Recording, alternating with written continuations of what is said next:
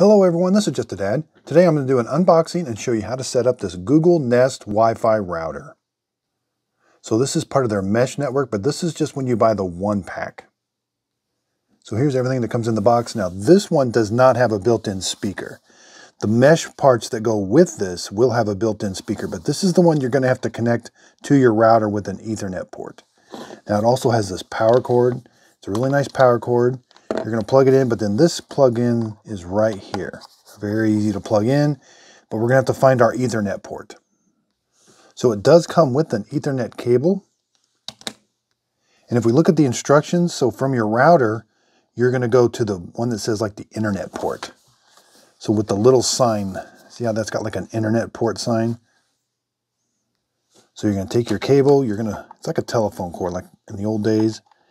It's just going to snap into that. Go till it snaps. Now let's go plug this into the router and power it on.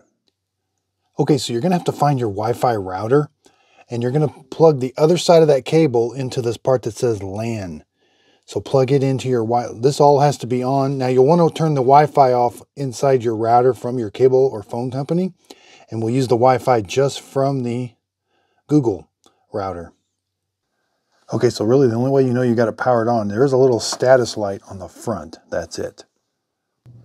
Okay, so you're going to have to go to your app store and download the Google Home app. This is how you're going to communicate with your Wi-Fi router. So install that and then you're going to have to open it up. Okay, so you will have to open up an account. You will have to use your Gmail account to, you'll have to choose an account. Okay, so you will have to give it access to use your location and other things. So then click on the Wi-Fi. And then once there should be a thing that says add new Wi-Fi router, then you're going to click and it should show up here as under your Nest Wi-Fi router.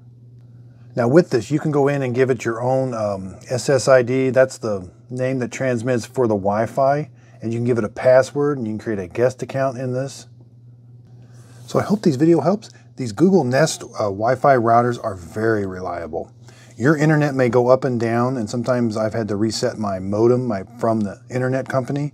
But even though I've never really had to reset these, only once in a great while do I have to actually unplug this and plug it back in. So this really helps if you're having connection issues with your router from your cable company or phone company. This should help a lot. So I hope this video helps. Thanks everybody for watching.